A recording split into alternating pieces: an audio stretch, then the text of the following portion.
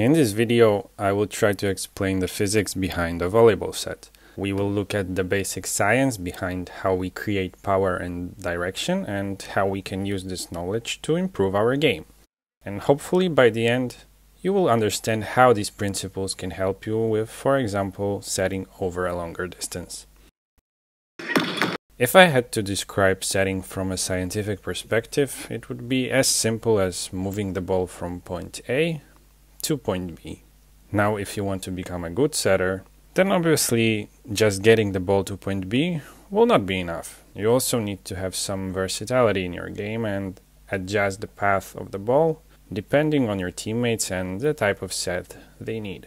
And if you want to be an elite setter, then you must be able to set every option from any place on the court and do it without showing your intentions earlier.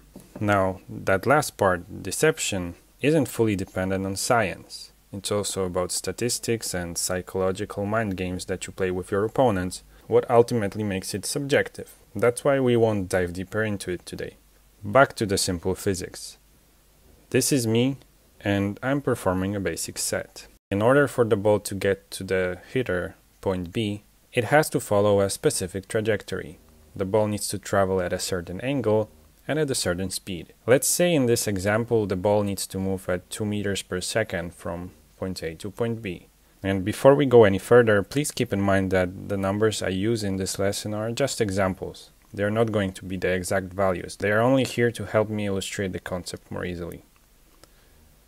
The ball needs to move at 2 meters per second from point A to point B. In order to follow that specific path with the speed that we want, it needs to generate two types of force: vertical and horizontal force. A vertical force makes the ball go up before gravity pulls it back down. Horizontal force moves the ball forward, towards the hitter. Of course, the ball doesn't produce these forces by itself. I generate them through my movement and I transfer them onto the ball. So let's assume I need to act on the ball with 10 newtons of vertical force and 10 newtons of horizontal force to make a perfect set. Now let's compare a few different ways of setting and how each way will change the amount of force I will need to generate. The first scenario is a standing set. Here we have a situation when I set the ball without jumping, just like a free throw in basketball, where a player must keep their feet on the ground. If we assume that the legs not only have to stay on the ground but can't do any work, then in this case all the force, so 10 newtons of horizontal and 10 newtons of vertical, must come from my arms. But the thing is that arms alone can only produce a limited amount of force. And that's super important if I try to set the ball from a longer distance. For example, it would be very difficult to get the ball all the way to the antenna through the whole width of the court without any help from my lower body. The second scenario, jump set. This is the most common type of set, where I set the ball at the highest point of my jump. The idea is very similar to the standing set, because when I'm at the apex, my body has stopped moving up, and for that very short moment, I'm floating in the air. This means that my jump doesn't add any force to my set. There isn't any additional vertical momentum, so again, I fully rely on my arms, just like in the standing set. The slight difference is that now I'm above the ground, so the horizontal distance to point B is a bit shorter. Because of that, I need a little less horizontal force, let's say 9 newtons instead of 10. Similar to the first example, it becomes more and more challenging to set that way as the distance to the hitter increases. That's why we rarely see players setting high balls or long distance sets at the apex of their jump. Instead, they use some help from their legs, just like in the next examples. So, as we've already established, if my arms can't produce the necessary force, I can borrow that force from the lower part of my body. This is a type of situation where I set while being in the jumping motion, while my body is still going up.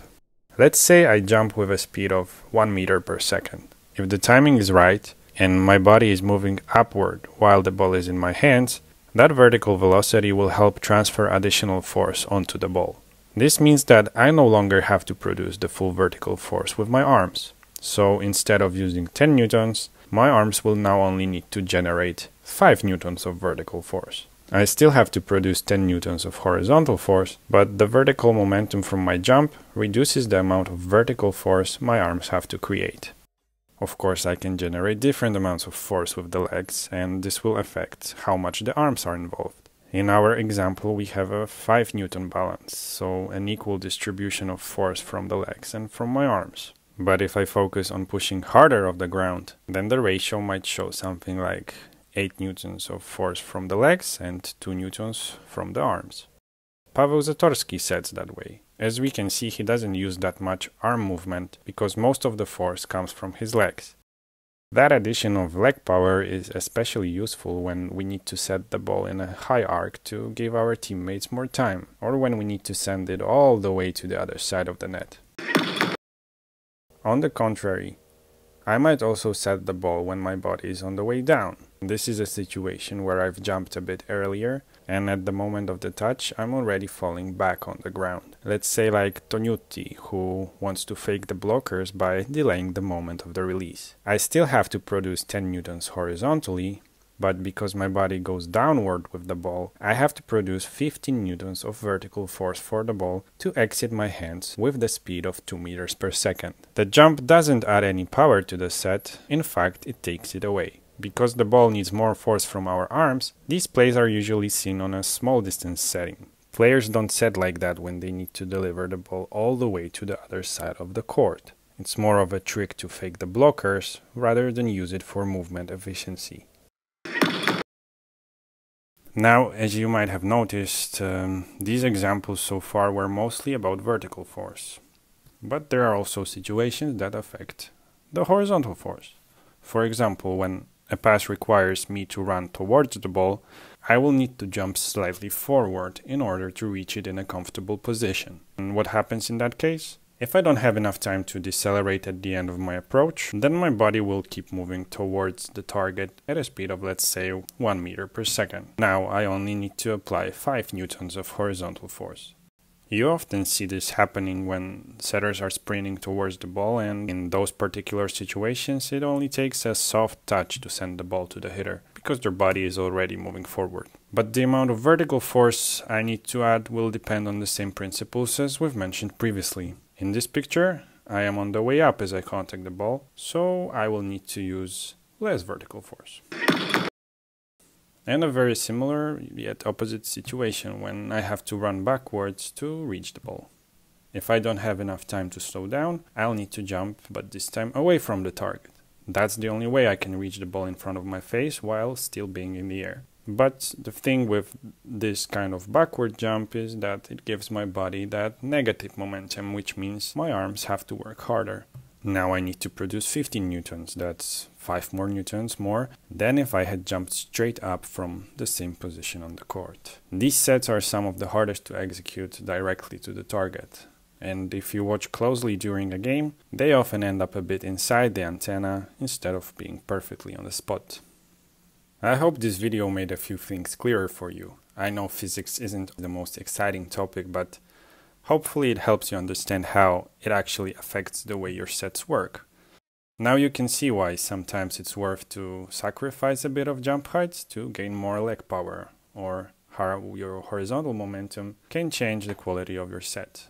If you enjoyed the video, I'm not gonna tell you what to do. You're smart enough to know how YouTube works. Take care, get to work, and see you in the next video.